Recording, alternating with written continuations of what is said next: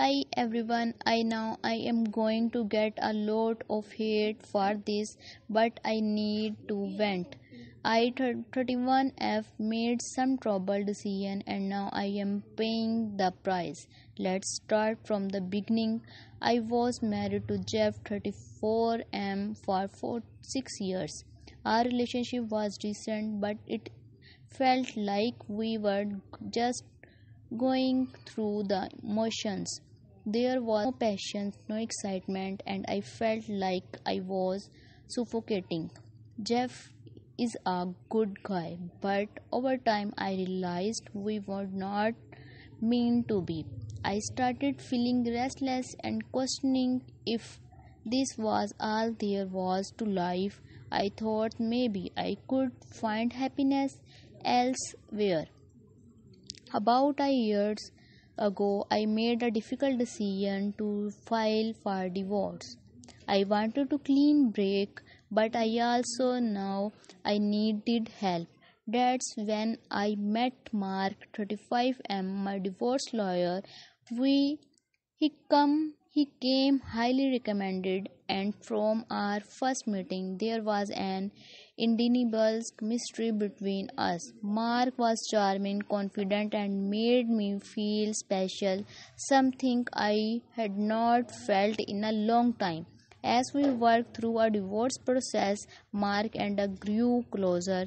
He was always there to listen to my frustrations about the marriage and offered advice that felt more personal than professional.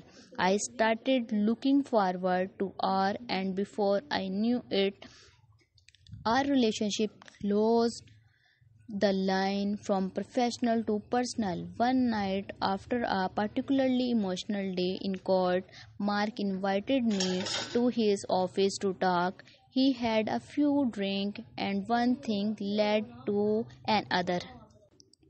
We kissed, and I felt like all the emotional I had been bottling up finally had an outlet. We ended up sleeping together that night, and I felt alive for the first time in years. It became a regular thing, snapping around and meeting up afterwards. In the midst of these affairs, I started dating a new guy. Braden's 35 meters. He was sweet, attentive, and everything Jeff was not. But even as I started something new in Braden's, I could not let go of Mark. I told myself I deserved this happiness after everything I I have been through with Jeff. However, Jeff started to get superstitious. I thought I was being discreet, but apparently I was not careful enough. One night after meeting Mark, I come home to find Jeff waiting for me. He did not say anything, just handed me a hold and walked out. Inside were pictures of Mark and me together, along with some text I thought I'd delete. I was in shock. Jeff had been following me, gathering evidence. Panic set in as I realized the implications. The next day, he was a court meeting to finalize the divorce. Jeff presented all the evidence to the judge, and I felt my world clubbering.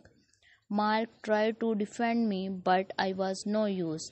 The judge ruled to Jeff for favor, and I ended up with nothing.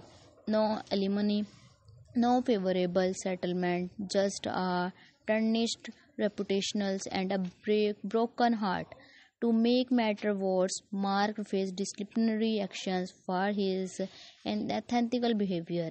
His career took a massive hit and he blamed me for everything.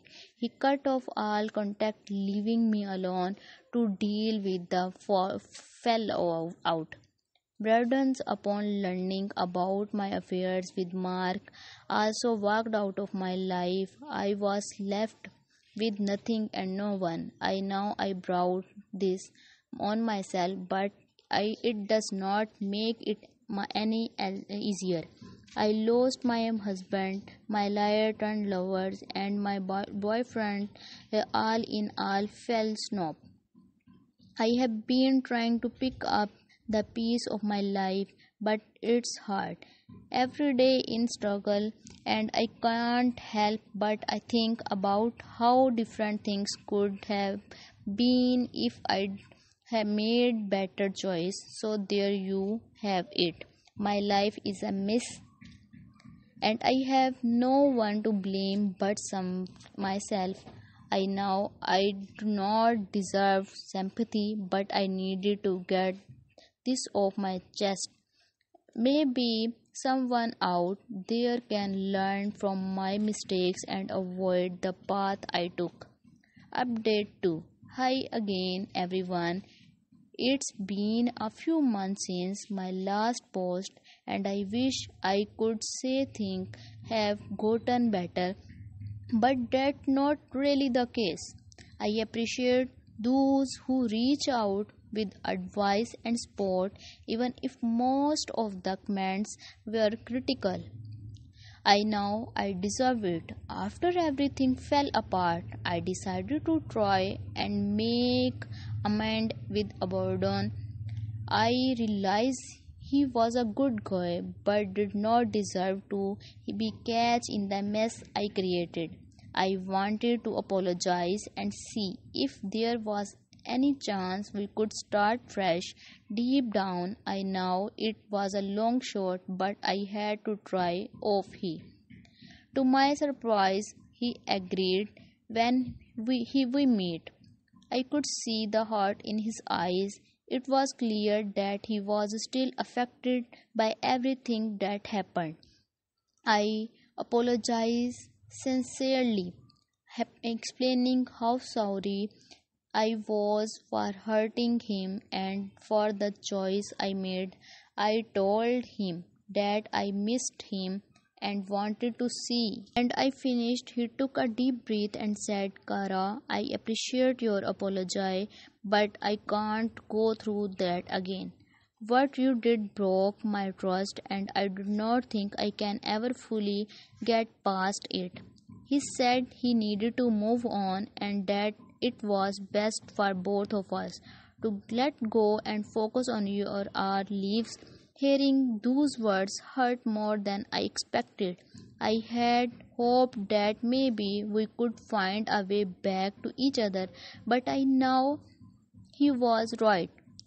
Trust is everything in a relationship, and I had scattered him.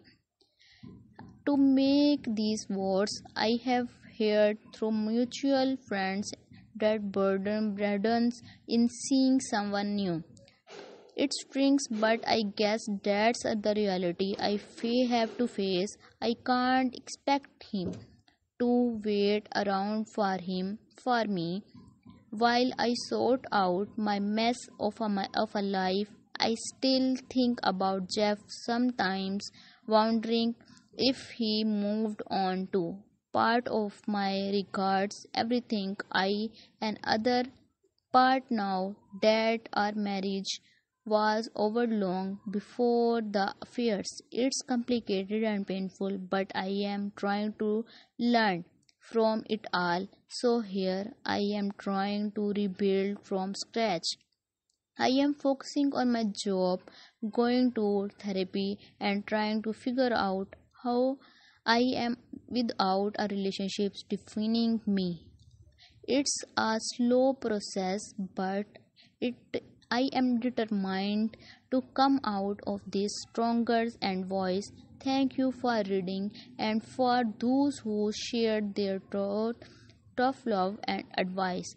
It means more than you know. I am not looking for sympathy, just trying to be honest about where I am and what I have learned. Hopefully, my story can serve as a cautionary tale for everyone else feeling lost and making bad decisions. Here are some comments she got. Comment 1. It sounds like you are finally talking personal responsibility, which is a step in a right direction. Rebuilding trust in your life would not be easy, but it's going to take time. Focusing on yourself for now, maybe stay single for a while and really figure out who you are and what you want. It sucks now, but you will get through this and to be stronger for it. Comment 2. I have been through something similar and it's tough. The most important thing is that you have owning up to your mistakes and trying to move forward. Therapy is a great idea. Just take it one day at a time. Work on being the better versions of yourself and give it times. You will come out of this better if you really learn from what happened. Hang it there. What is this girl deal, man? I am want. What are these girls talking that make them think doing this type of stuff is acceptable? This is probably one of the worst cases I have seen personally. I just do not get it, man. As for an ex, I wish them a speedy recovery. Going through these things is not easy. Anyway, let us know our thought in the comment sections below. When you subscribe, be sure to click the notification bell. Thank you.